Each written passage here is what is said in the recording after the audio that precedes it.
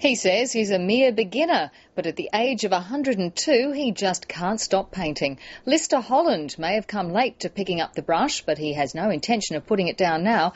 At a weekend exhibition he was as much on show as his work. Jeff Sims has this portrait of the artist from his appropriately named hometown of Young in the southwest of New South Wales. Lyster Holland loves painting, but an artist? No, I'm only a beginner. I'm the second childhood, I'm just starting off afresh. He can't stop. It's in your blood, I think. Once you start, I think you can see art in everything you look at. At 102 and a half, Lyster Holland is remarkable for more than painting. He doesn't smoke or drink, yet his diet will have doctors reeling. Plenty of salt, plenty of sugar, plenty of fat, and I think that's what keeps me going.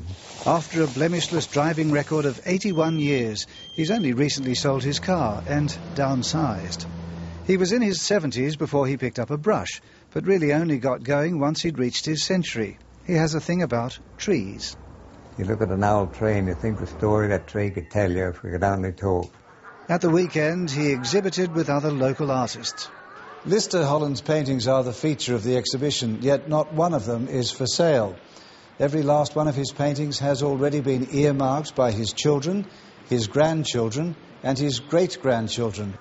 That means a lot of painting. 6 children, well 5 of my own and 1 adopted. We've got 18 grandchildren alive, 34 great-grandchildren. The paintings have all been labelled and were just on loan. It was the admission price that went to a local school, and he inspired some other old-timers. I thought they were too old to paint, but well, now they might better make a start. Perhaps even his son Nevin, who's a mere 70. He never started till he was 70, so I've probably got some hidden talents that just haven't come out yet. But no one's about to upstage his dad. Jeff Sims, ABC News, Young.